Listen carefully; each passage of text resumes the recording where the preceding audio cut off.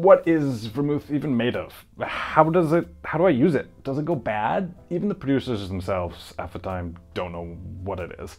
Why? Because vermouth's history is complicated. But hopefully this will help you figure out what to order at a bar, what to make at home, or buy at a liquor store.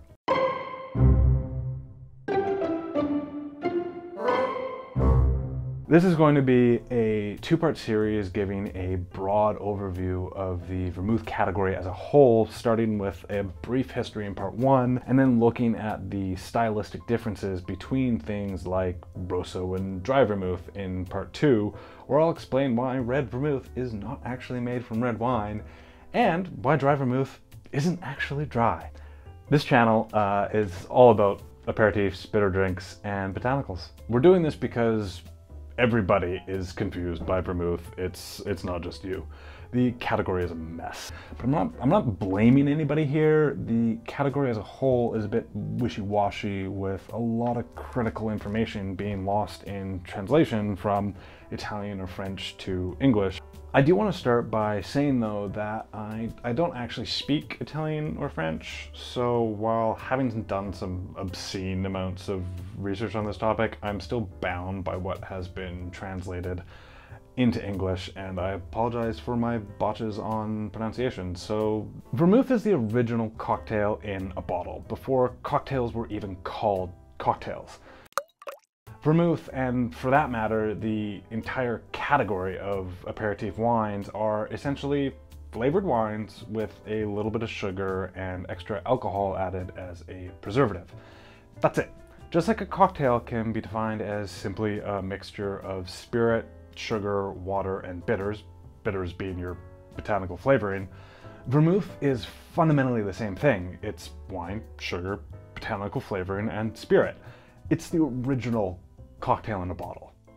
I should also mention that the category of aperitif wines is often called aromatized wines, but that's just a mouthful to pronounce, so I'm just going to stick with the alternative name of aperitif wines, as it's a little more descriptive and understandable, I think. In fact, historically speaking, before humans even got good at making wine, it was standard practice to add herbs and botanicals to wine to make it taste good. Tree resin, for example, was often added for its antimicrobial properties to stop wine from spoiling. Other herbs were also added to cover up off flavors. Humans frankly used to suck at making wine, so we added other flavors to make gross wine taste good. And of course, as it's always said, botanicals were added to wine for their medicinal properties. But I can guarantee you, we as a species added things to wine first to make it taste good before we even considered what the medicinal benefits were. That was just a bonus. The oldest archaeological samples of wine were found in China and date back to 9,000 years ago. These were not just wine, but a honey and rice wine blend, so a cross between a mead and a sake, basically, that was flavored with, you guessed it, other fruits and botanicals. Even in the Middle East and Europe 7,000, 8,000 years ago, grape wine was either drunk immediately after fermentation and only really transported within walking distance of the grapevine, or it had botanicals or tree resin added to make it shelf stable and to make it just taste better. It just wasn't good, so we made it taste good. It's been hypothesized that these historical herbal wines were created because the human palate and desire for tasty food and drink was frankly greater than our ability to actually make tasty food and drink. So additional flavorings were added to make the drink more interesting and to make it last longer. Now, I'm also using the term wine here pretty broadly. Wine as a category is not just grape wine, it includes mead, cider, other fruit wines, blueberry wine, cherry wine. Really any sugar source that isn't grain-based can actually be classified as a wine. Although, just to confuse you, there are always some kind of exceptions, like rice wine or barley wine, which are grains turned into wine, so sure, why not? This is a really important historical distinction when talking about wine, because the term wine is used very loosely in historical accounts and often doesn't actually mean grape wine, yet that's what the reader always assumes. More often than not, the term wine actually means wine made from honey or fruits, as those were a much more accessible fermentable sugar source than grapes. Sometimes it was really hard to get grapes, when you had a beehive and some berries on your farm, so most folks just fermented what they had. Honestly, herbal wines were far more common historically than just fermented grape juice. Vermouth as a category grew out of this love affair with herbal wines that humans have always had. Before the word vermouth started to be used, one of the more popular categories of herbal wines in Europe was known as a hypocras, which is a mead and grape wine blend mixed with some sugar and spices, often baking spices like cinnamon, for example. This was the drink of choice for many Europeans from the 12th century to the 19th century, so a big span of time, and it is the hypocras that gave birth to vermouth. As time went on, these general spices in a hypocras became more and more defined into specific styles, and one of those styles that emerged was a wormwood wine. Wormwood is a crazy bitter herb with some lovely aroma and flavor. It's also the dominant ingredient found in absinthe, but the first known recipe for wormwood wine to emerge was from the Spanish doctor and alchemist Arnold of Villanova. In the latter half of the 13th century, Arnold is known to have written the earliest printed book on wine, most of which were all wines with various herbs added to them. As the popularity of this wormwood wine grew across Europe, the German word for wormwood, vermouth, was mixed up with some French and some English and kind of became vermouth. So vermouth is a herbal wine that is bittered with wormwood. More to the point, you can actually categorize all aperitif wines by their bittering agent. For example, vermouth is bittered with wormwood. Quinina, also known as tonic wine or quina, is bittered with quinine, just like tonic water. And Americano wines are bittered with gentian. If any other bittering herb is used outside of those, it falls into the broad category of vino amaro, which literally means bitter wine in Italian. I've noticed that in the last decade or so, and maybe even more in like the last 5 years, that vermouth is becoming a bit of a blanket term for all those aperitif wine categories as a whole, and I think that's a mistake. Doing so confuses drinkers when they buy a vermouth that doesn't taste like a vermouth. That confusion makes it intimidating to talk and to learn about and to try new drinks with. I think this has largely happened for two reasons. First, by some, but not all, modern producers who are making aperitif wines and they just call it vermouth, when their drink doesn't actually contain any wormwood and stylistically tastes nothing like vermouth. If it doesn't taste like a vermouth and it doesn't contain wormwood, then it's just not vermouth.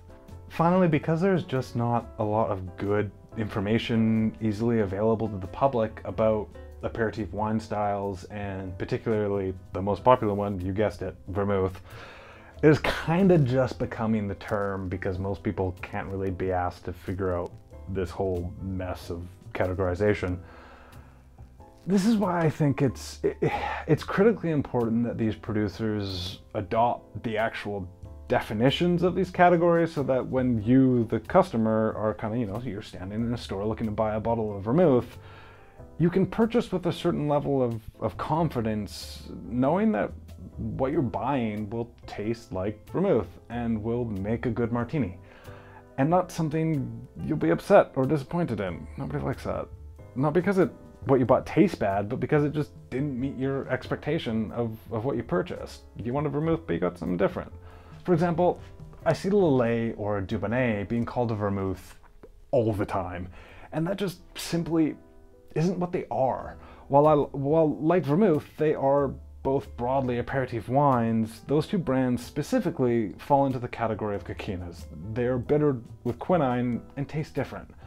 And while sure, nobody's gonna stop you from using one of those in a Negroni in the sanctity of your own home, it frankly is just not gonna taste like a classic Negroni made, you know, with a Rosso Vermouth. It's kind of like calling an aged tequila a whiskey. Sure, they're both aged spirits and you can use them in many of the same ways in cocktails like an old fashioned, but they just will fundamentally change the nature of your drink. And if you wanted a whiskey old fashioned but you got tequila, you might be a little upset because that wasn't what you desired. Same thing goes for aperitif wines. They are fundamentally different products. I'll admit though, any of these subcategories of aperitif wines have a gigantic range of flavor that is dramatically different from brand to brand to brand. So keep that in mind, but at least having some kind of framework like this should help you get an idea of what might be in the bottle when you're buying something called vermouth. So now we've defined vermouth as a wine flavored with wormwood and other botanicals. It's now time to talk a little bit about sugar and spirit. Vermouth is not just wine and herbs, it has sugar and distilled alcohol added to it. Sugar is added to the vermouth to make all those crazy herbs more palatable and balanced. Sugar not only adds sweetness, but it balances out bitterness. And just like salt, it can highlight and bring out other unique flavors that you might not taste without it. But the problem with wine, especially historically before we actually got good at making it, is that it actually isn't very stable. It will oxidize, it really likes turning into vinegar or any other number of other things, especially if you add a bacterial food source like sugar. After fermentation is complete, if you don't somehow stabilize the wine before adding sugar to it, that sucker's gonna grow something weird or re-ferment and bottles are gonna start exploding in your cupboard and you're just gonna be upset. Thankfully though, yeast and bacteria generally have an alcohol level that they like to grow in. If you go beyond a yeast's alcohol tolerance, they die or go to sleep.